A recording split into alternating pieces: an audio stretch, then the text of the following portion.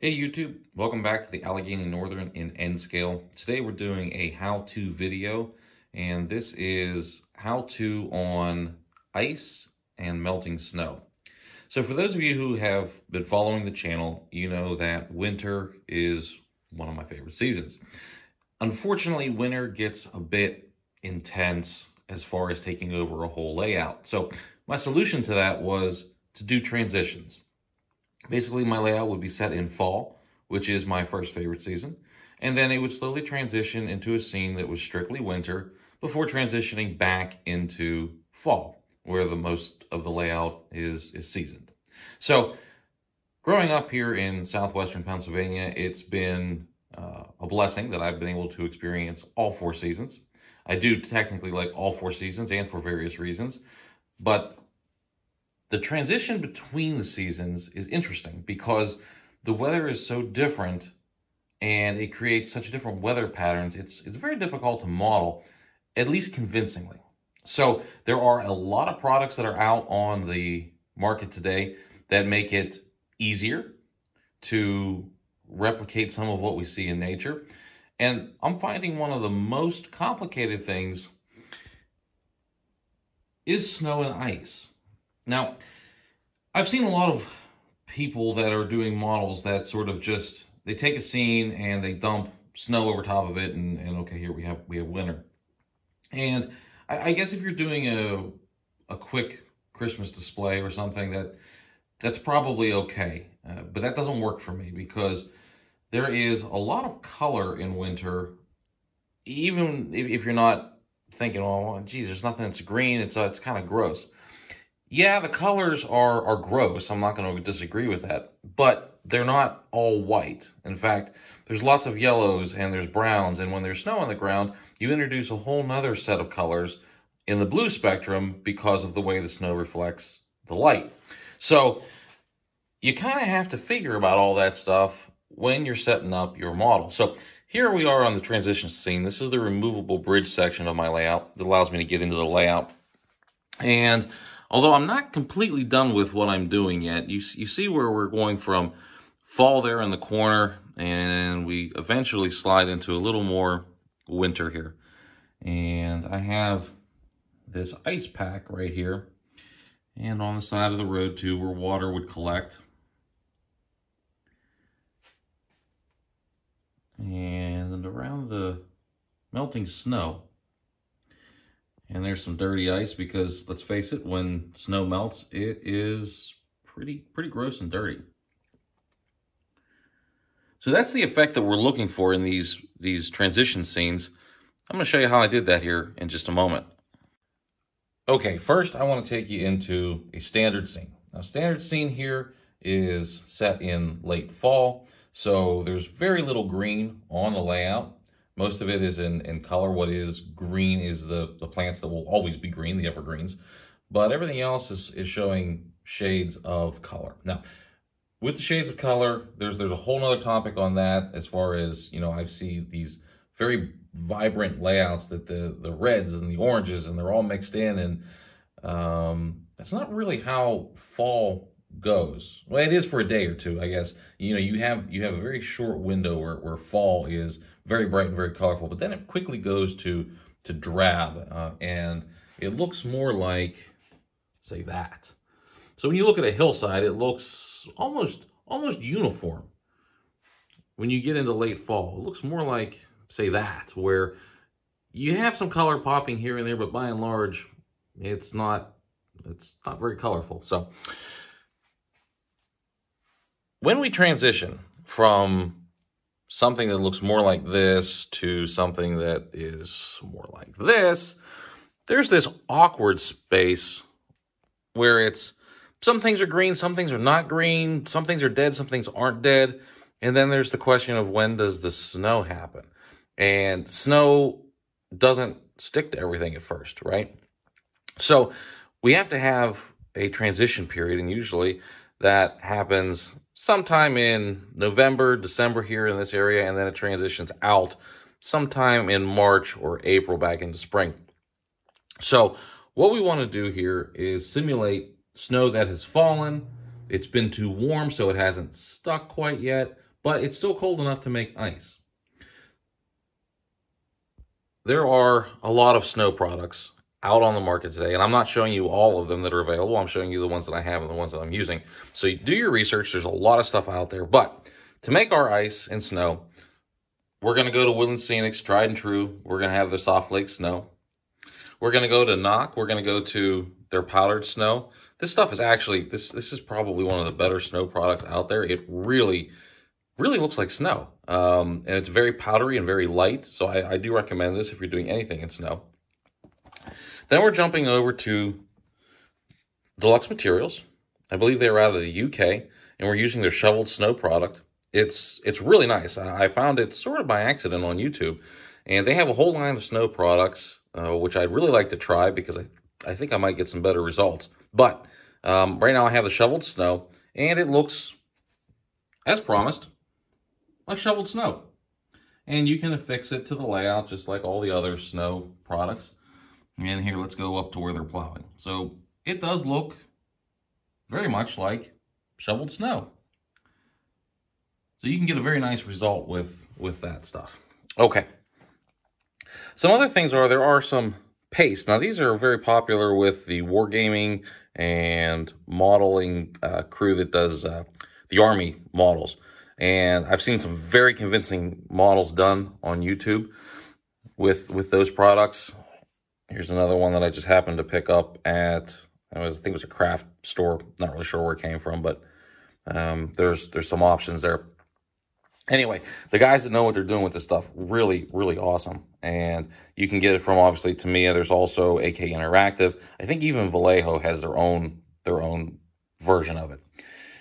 Last, we're going to use realistic water. We need something to base the ice off of.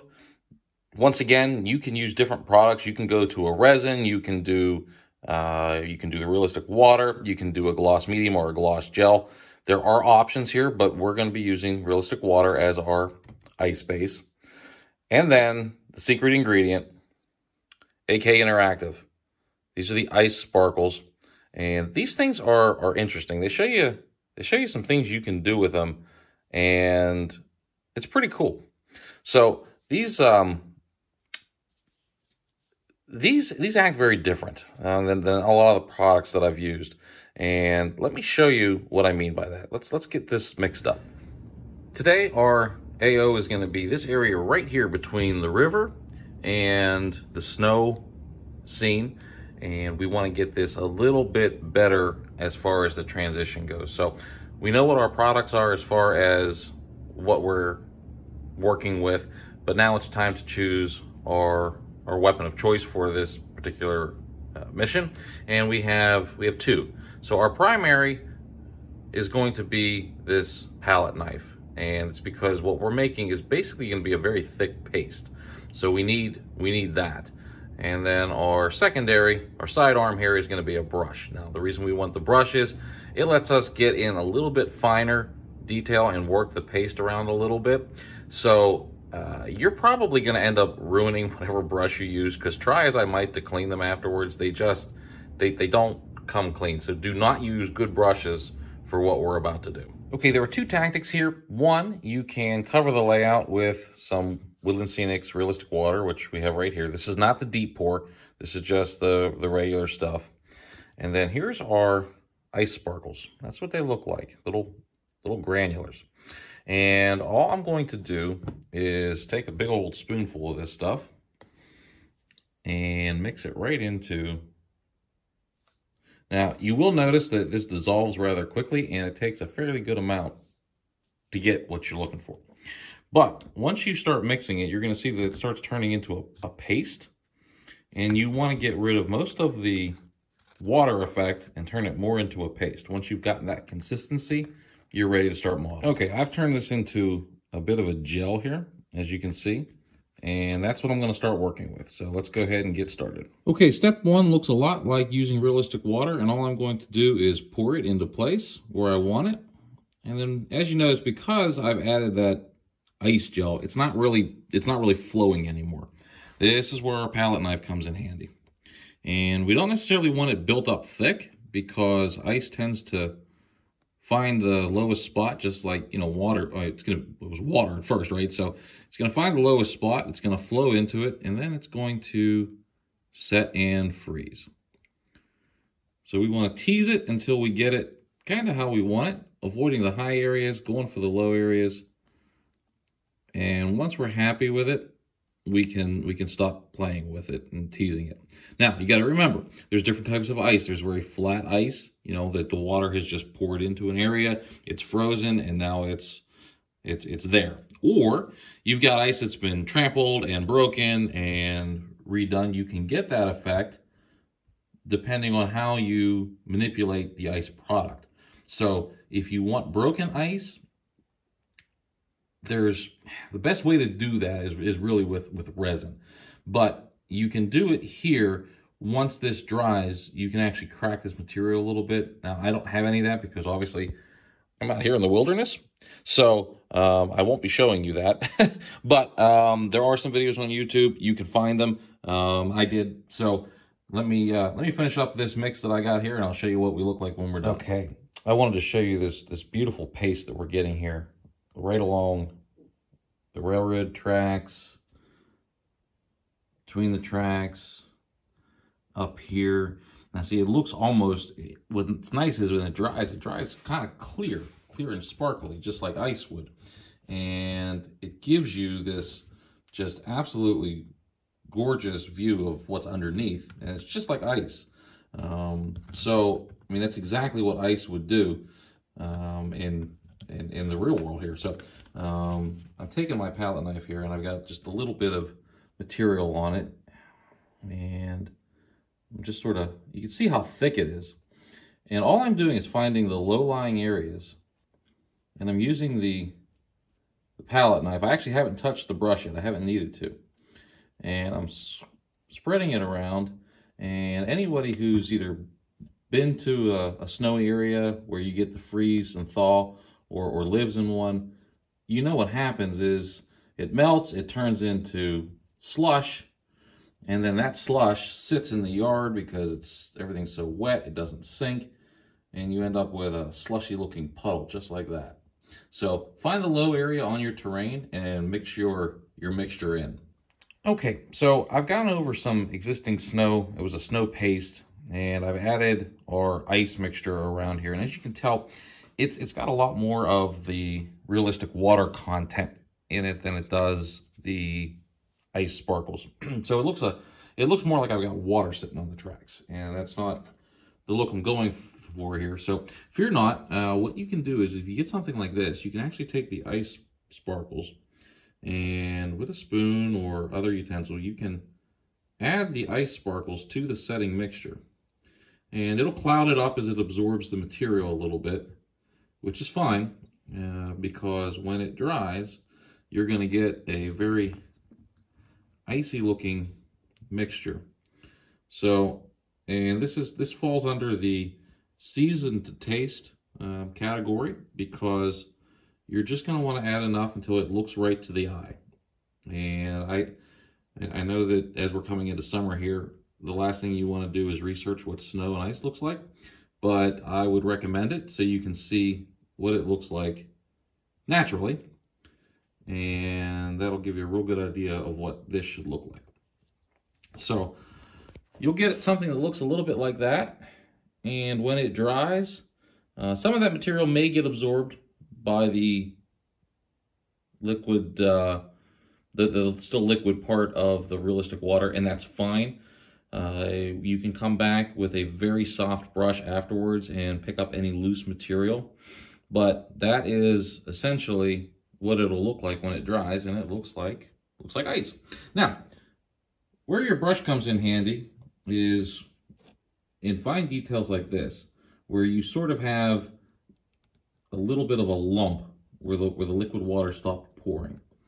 And I just take the brush and I tease it out a little bit, because ice usually, it's just like water, it needs something to stop against, right?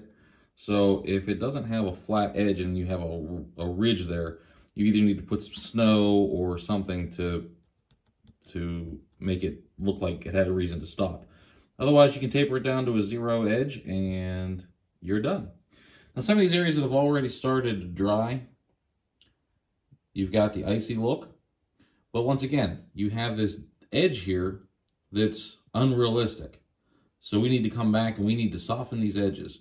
If you've got enough snow and you don't want to add any more snow, you can once again use your brush and just tease the edge of that down into the scenery so that it doesn't look like it's got a harsh line. It just sort of melts away. And that would be acceptable. You could end it there.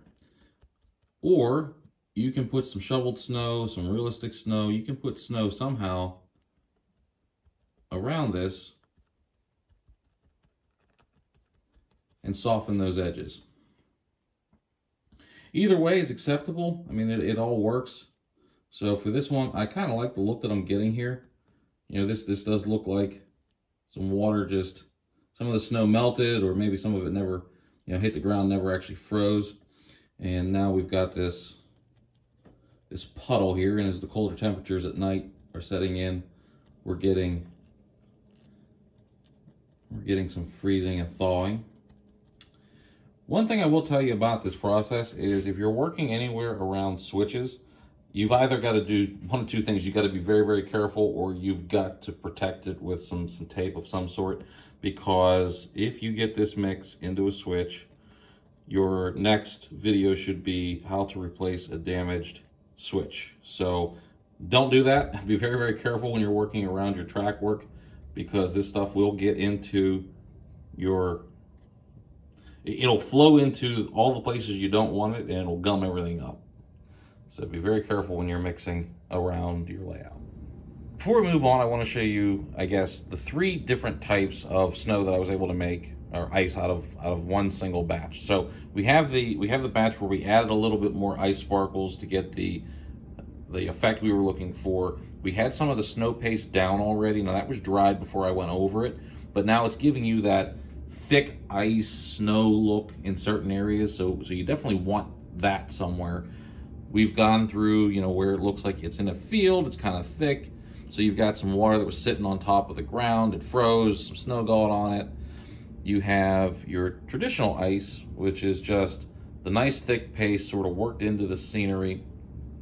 But you can actually add another step to this, and that is you can add a little bit more liquid, some of the liquid realistic water.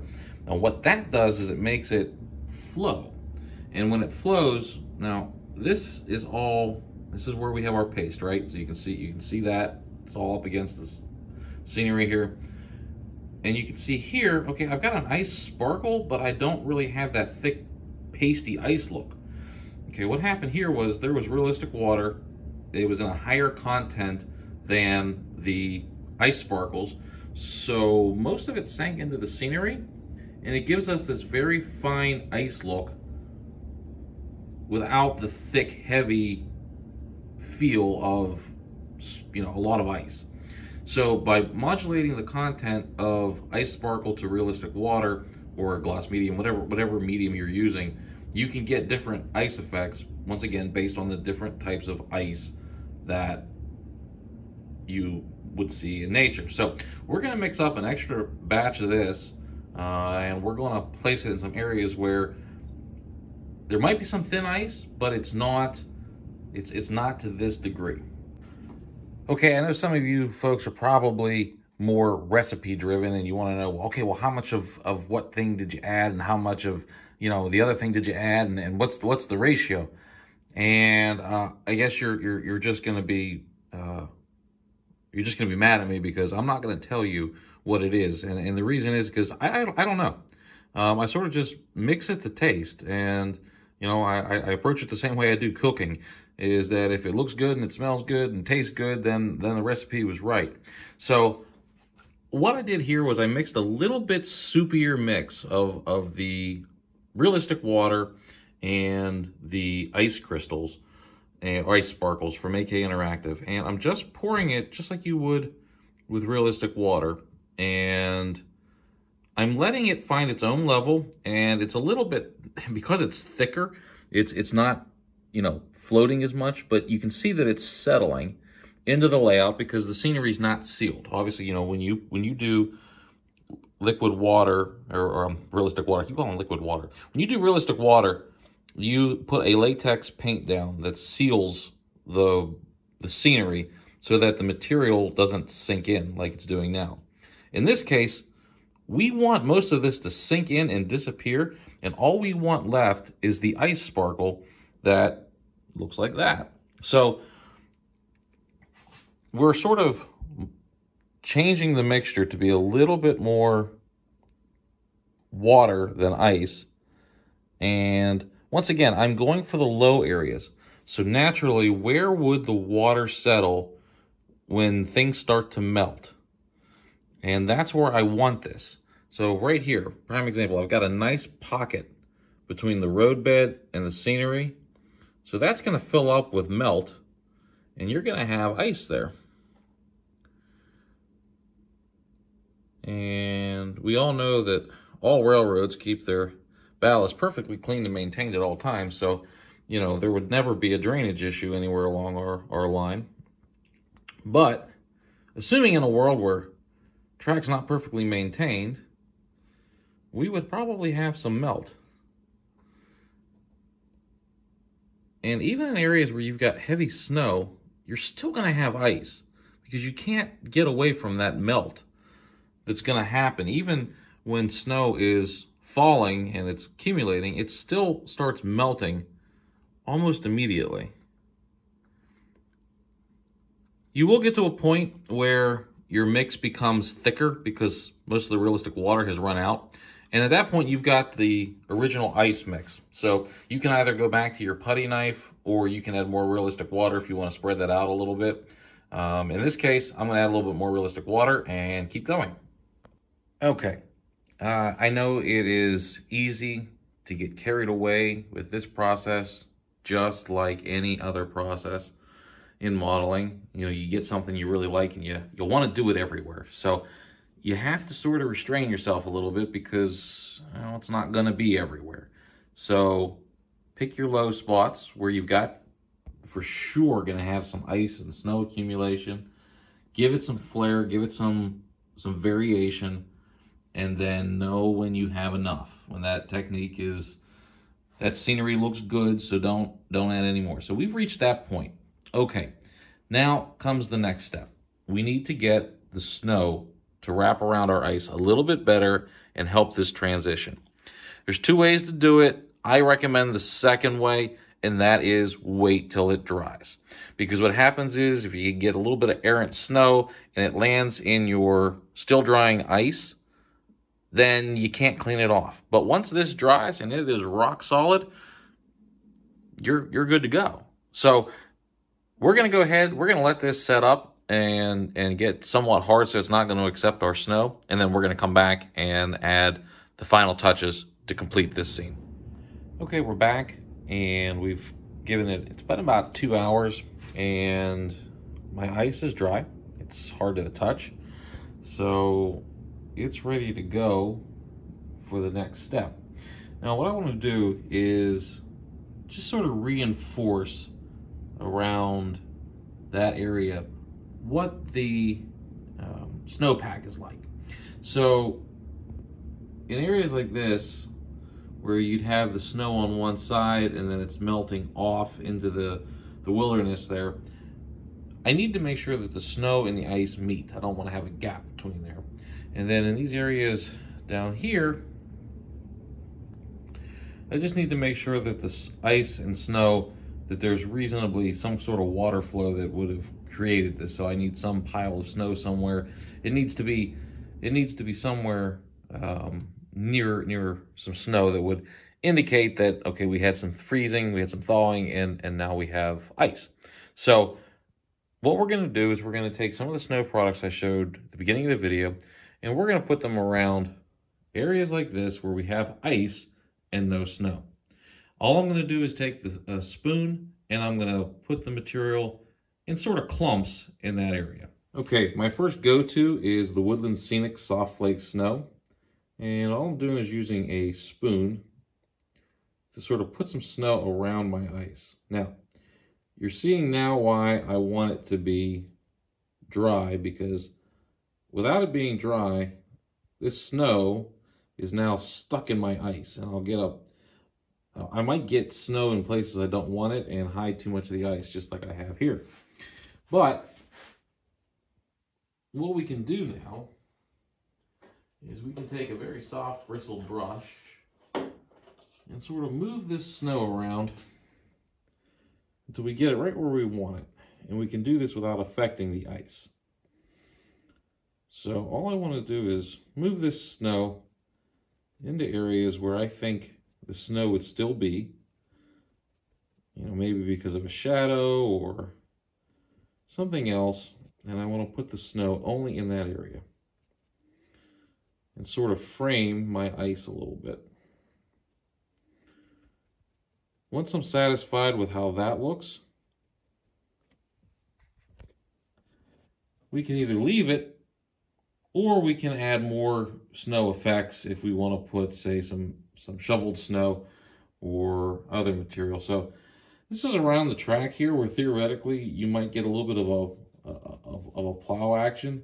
So areas like this. But because it's so close to the transition, I'm going to make the assumption that most of that has melted away, and this is just the remnants. So I'm going to leave it just as I have it here. Feather this out just a tiny little bit. And now my ice pack and my snow are exactly, let's get this pattern out of here, exactly how I want them. So moving on up the line just slightly towards the winter scene from where we were, I've got another glob of ice here, and it's sort of on its own. But I've got some shoveled snow here, so it's a little bit deeper. So I want to sort of repeat this pattern and give it a little bit of shoveled snow. So what we're going to do is we're going to take some of the deluxe materials, shoveled snow, and pack it around that particular piece of ice right there. Okay, just having used a spoon to push this snow, this shoveled snow, where I wanted it roughly.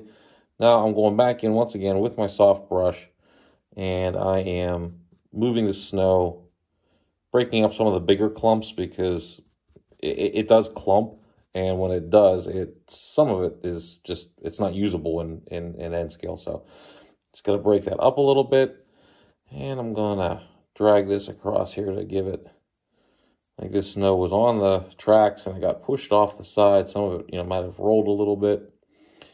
And I'm going to pack this all down here.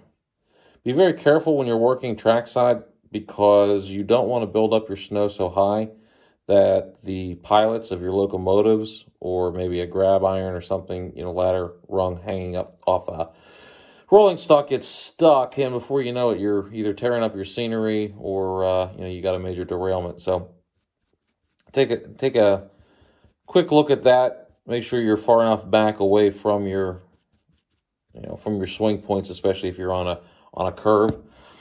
And then once you get it sort of looking like that, you can call that part done. If you want to brush off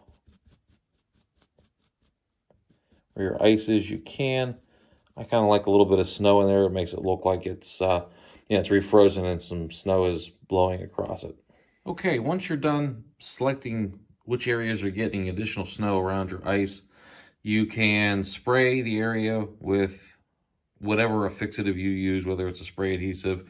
I used a combination of white glue mixed probably about 30-70 with water, and then of course a little bit of detergent so that it sinks in, and I fixed all my scenery material. So you can stop here if you want, but I add an extra step.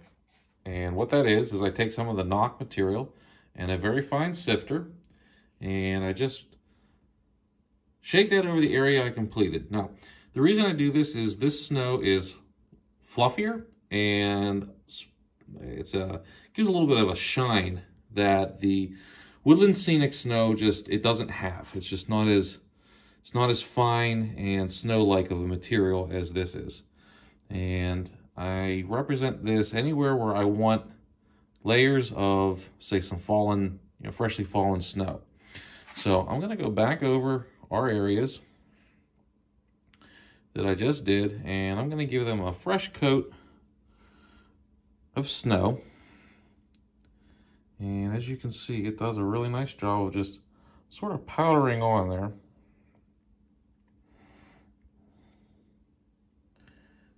And bringing out a little more winter, and it hides some of the woodland scenic stuff is very granular, and that's okay, I guess, if you're building it up, but when you're doing it in thin layers, it doesn't perform very well.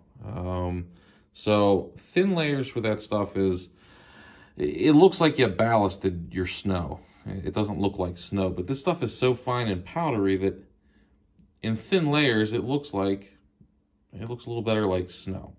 And it has some properties in it that it sort of sticks a little bit. So with a little bit of glue that was on the ground already, and with a little bit of because it's still wet, I don't really fix this with anything else. So from time to time, you might need to touch it up, but for the most part, unless you're working heavily in the area, this should be good enough. Once you get it where you want it and the snowpack is deep enough and you call it done, just take your fine brush again and clean up areas where you don't want the snow. And so once you're done with your scenery, I always go back through and clean the tracks. I use the wand and pads from the Tidy Track system by Woodland Scenics, and I use a electronics cleaner instead of a track cleaner. I won't purchase a regular track cleaner because, like I've said in some of my other videos, that's a large water content, and water and rails are bad. So I use an electronics cleaner. I get very good connectivity with that, and it has limited the amount of times I need to clean my rails in a year. I'm down to one major cleaning a year and then just spot cleaning as I work. But if you've followed the steps, either exactly as I've done or some variation thereof, you can get a scene that looks like this with snow and ice. Very convincing as far as, it being a transitional period. And you also get the joys of being able to see that, winter isn't all dead, and it's not all grays and whites. You can add some colors and still be seasonal appropriate. So I hope what I've done here is helpful to some of you, and you can take it to the next step if you need to, or duplicate it exactly as you see it here. There's not really a wrong way to do it. So long as you get the icy effect that you're looking for, I recommend, like I said, you look at some pictures to see what it looks like in a real northern winter, and with these products you should be able to duplicate that with relative ease.